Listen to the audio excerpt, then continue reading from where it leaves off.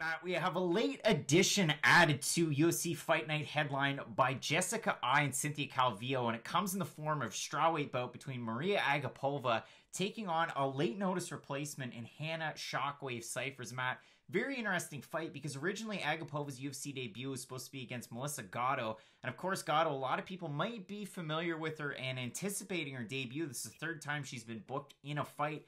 Unfortunately, had to pull out due to extenuating circumstances, and in steps Hannah Cifers. Matt, similar to somebody else who's on this card in Charles Rosa, Cifers lost not that long ago. It's only been a matter of weeks for Hannah Cifers. She took on Mackenzie Dern, got submitted in the first round, and the submission looked pretty gnarly. It looked like one of those ones where maybe we take some time off or a little ginger on that leg, but no, she's back in taking on American top team's Agapova, who's 8-1.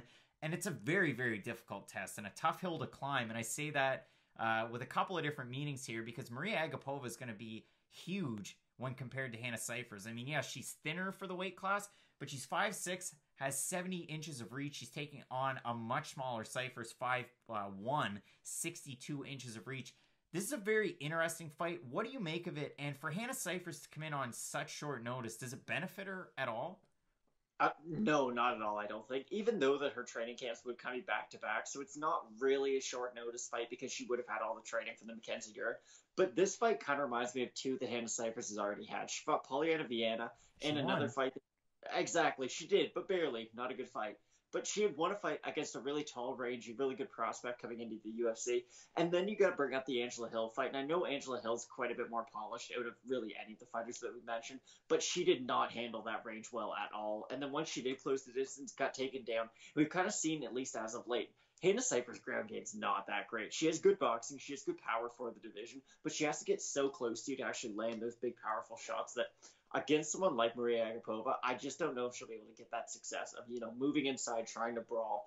And she has to be able to eat a lot of shots on her way in that I just don't know if she'll be able to do. And the other thing with Agapova as well, training at American Top Team right now, she's from Kazakhstan. She's only 23 years old as well, so kind of one of those newer wave strawweight fighters that we've had recently. And you can lump her into the class of a former opponent that she took on Dana White's Contender Series, Tracy Cortez, but she's training with the likes at American Top Team of Jillian Robertson, Mara Romero-Barella, Amanda Ribas, Amanda Nunes, Joanna Jędrzejczyk. So a lot of things going for her, and odds makers seeing it her way so far. Only one book that has odds on it, Bet Online. She's minus 255 favorite. Hannah Cifers coming in a plus 215 underdog over on Tapology. Limited sample size because this fight just got announced today.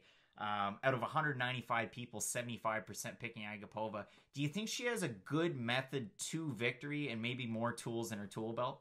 100%. Just because Cifers needs to either go inside, make it a brawl, try to win by knockout, which is just hard to do in that division because, it's 115-pound women. They don't have that much power behind their shots.